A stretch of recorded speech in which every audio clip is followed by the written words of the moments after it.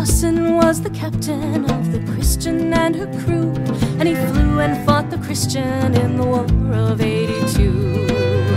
Now the Christian was the finest ship between here and Charlemagne, and the crew of Jamie Dawson was the same.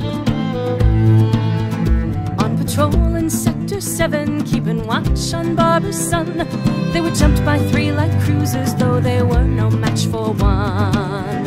As they came to general quarters, then they sent out the alarm. Jamie must have known they finally bought the farm.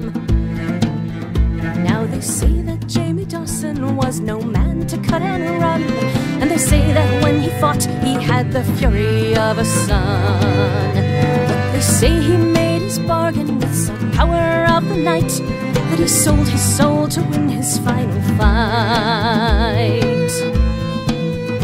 No one living saw that battle, though the fleet was quick to leave, but at the sight they found a scene no sane man would believe. 3 light cruisers cut to ribbons, wreckage scattered all around, but no trace of Dawson's Christian could be found. There are stories of the Dutchman, the Celeste and Barnum's Pride. There are stories of the horseman and the lady at his side. But the tale that makes my blood run cold, the more because it's true, is the tale of Jamie Dawson and his crew. Yes, the tale of Dawson's Christian and her crew. I was second mate on Hera's Dream, a freighter of the line, running loads of precious metals to the colony on 9. I was standing second watch of that most uneventful flight, when the pirate ships appeared out of the night. Well, I thought our fate was settled, for they had us 4 to 1, and you can't fight bloody pirates when your freighter has no gun. So we stood by to be boarded by a party yet unseen, when another ship appeared upon our screen. First I thought she was a pirate, but the vector was all wrong. Then I thought the fleet had found us, but the signal wasn't strong. And our hailing brought no answer, and I felt a sudden dread, for the stranger's shields were up and glowing red.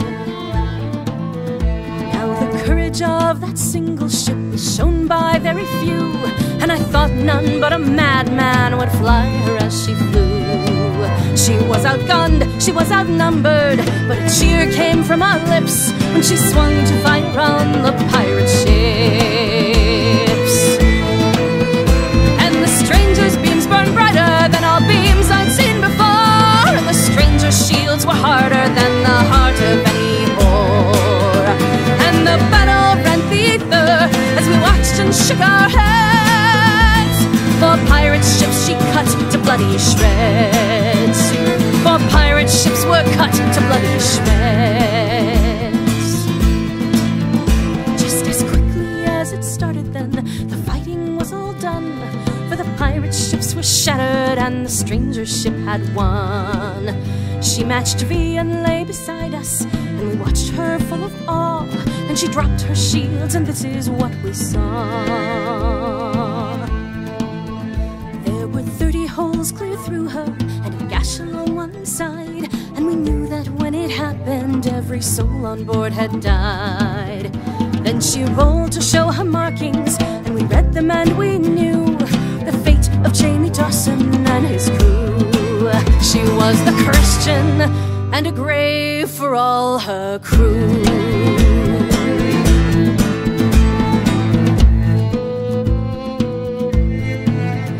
Then she turned as if to leave us, but instead began to fade. First her hull and then her bulkheads, as we trembled there afraid. There are 20 men who'll swear with me the last to slip from view were the bones of Jamie Dawson and his crew. Dead white bones of Jamie Dawson and his crew. There are stories of the Dutchman, the Celeste and Barnum's Pride. There are stories of the horseman and the lady at his side. But the tale that makes my blood run cold, 'cause